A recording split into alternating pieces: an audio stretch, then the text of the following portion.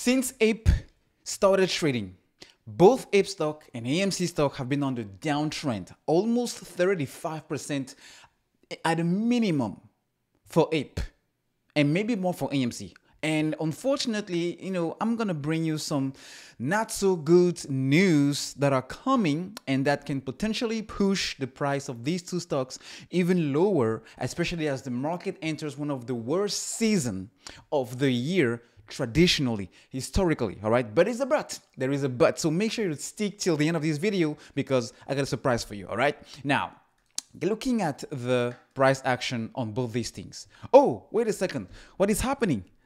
What is happening? We do have APE stock, on the downtrend here after hours. I do see 5.6%. So what is happening? Let's check AMC to see exactly if we also have something else happening here. AMC is also on the uptrend, 2.45% on after hours. Let's look at Bed Bath & Beyond to see if we do have the same thing happening. Nope, nothing happening on Bed Bath & Beyond. GameStop, what about GameStop?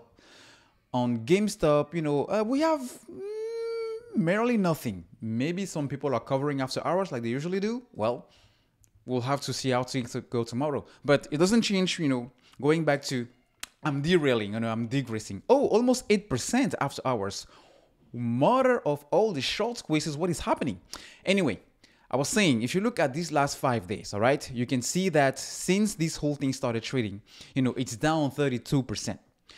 It's down 32%, and AMC is not a surprise, Now, yesterday, Bloomberg posted this article, and this article is about, something I shared with you 3 days ago. Betting against meme stocks may get easier with new ETFs filings, all right? Because there is a new ETF that is actually going to make things easier for people, not only institutional, but for people to short the meme stocks, AMC, GameStop, Bed Bath & Beyond, etc., etc.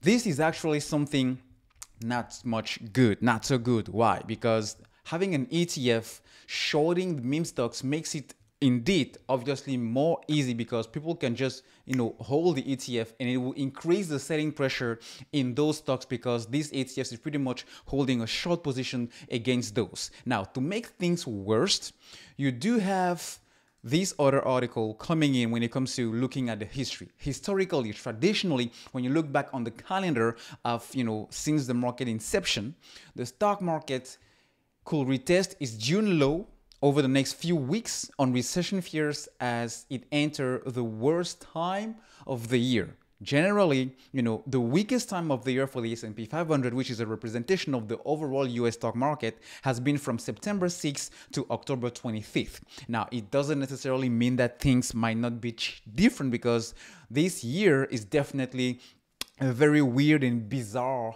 year just because we are technically in a recession, but anything, not this recession doesn't look like a real recession. There are a few things happening and we still have, the COVID lockdowns happening in China. We still have people, having fear around inflation and there is a lot of FUD out there, to say the least. Now, does that mean that AMC can go to zero or APE can go to zero, especially as we get these new ETFs shorting the meme stocks?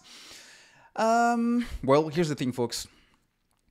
Despite what the media want to tell us, despite what, people on YouTube want to sell APE in order to buy more AMC or whatsoever, AMC is a company and it's not a meme company because people waking up every morning in order to go to work for AMC are not doing a meme job. No, they're doing a real job. And AMC has been proving for the last 2 years, despite whatever the media wants you people or tell to the world, AMC has been improving significantly its financial position and its, future as a company, all right?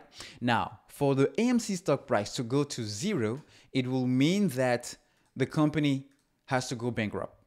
Do we see AMC going bankrupt in the next year or maybe the next 24 months or maybe the next 60 months? I don't think so. Maybe I'm seeing things differently, but if you see things differently, please let me know in the comment section. But I don't see AMC as a company going bankrupt for the next 24 to 60 months. Now, if it's not the case, then There is something else pushing AMC into this, bear territory, into low levels, all right? And I want also to share with you this, and I'm going to end on this note. If you look at, this is the buy ratios against the sell ratios, all right? AMC, look, we have 74% buys.